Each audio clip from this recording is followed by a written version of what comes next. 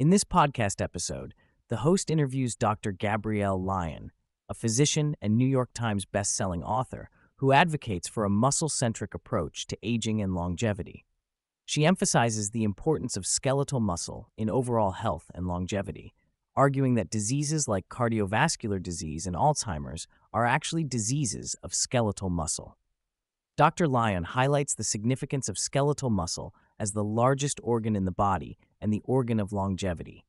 She explains that the more healthy skeletal muscle mass a person has, the greater their survivability against nearly all causes of death. Skeletal muscle plays a crucial role in regulating carbohydrate metabolism, fatty acid oxidation, and overall strength. Dr. Lyon also points out that age-related muscle wasting, known as sarcopenia, begins as early as in a person's 30s. Dr. Lyon emphasizes that exercise should be considered non-negotiable for overall health and longevity. She recommends resistance training at least 3 days a week, focusing on movements that translate to real-life activities. She encourages individuals to embrace discomfort and prioritize exercise as a means of improving strength and mobility, especially as they age. Dr. Lyon challenges the traditional recommendations for protein intake, which are based on the minimum amount to prevent deficiencies. She advocates for a higher protein intake, recommending close to 1 gram of protein per pound of ideal body weight. She explains that as people age, the efficiency of protein utilization decreases, and higher quality proteins, such as animal-based proteins, are essential for maintaining muscle health. Dr. Lyon emphasizes the importance of consuming a full spectrum of amino acids for muscle health. She discusses the significance of branched-chain amino acids, BCAAs, and recommends consuming a full spectrum of amino acids, either through natural sources or supplements.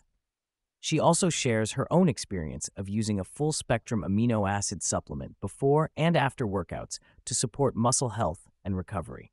While Dr. Lyon acknowledges that some individuals may feel stronger later in the day, she emphasizes the importance of finding a consistent time for exercise. She encourages individuals to prioritize their own time, such as the first 60 to 90 minutes of the day, for exercise and self-care. She also acknowledges the challenges of balancing exercise with family responsibilities, highlighting the need to find a routine that works for each individual's lifestyle.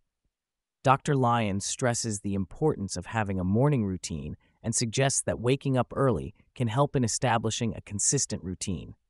She shares her own morning routine, which includes a workout before heading to work. Dr. Lyon recommends high-quality protein sources for breakfast, such as lean meats, Greek yogurt, and eggs. She also suggests the use of whey protein as a convenient and effective way to meet protein needs in the morning. Dr. Lyon emphasizes the importance of consuming 30 to 50 grams of high-quality protein at the first meal to stimulate skeletal muscle and overcome anabolic resistance.